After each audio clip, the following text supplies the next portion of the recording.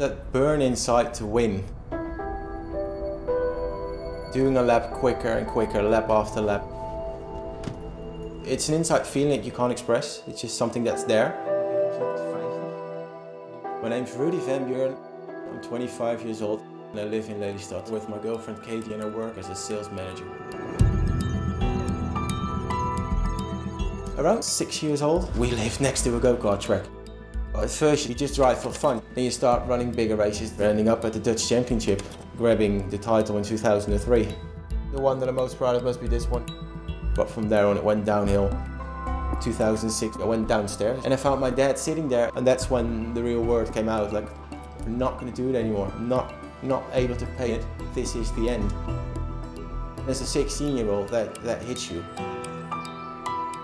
You go out, you drink, you smoke, you do everything you never would have even thought about. I gained a massive amount of weight, but I was 112 kilos. Katie is the one that got me back on my feet. She's everything that I'm not. Look where I am now, I'm fitter than I've ever been. It was hard for him to stop racing. That he's doing it now on a computer is maybe different, but he's good at it and he loves it. I think that's his dream. World's fastest gaming competition, got promoted. I jumped in 3 days prior to the rFactor 2 race and, well, the result speaks for itself, I won the final. And Rudy van Buren takes victory. What a race!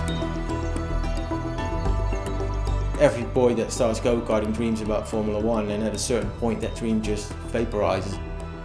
And now in some way the dream's suddenly very close. If I win World Fastest Gamer, it would change everything. I have what it takes to take the job.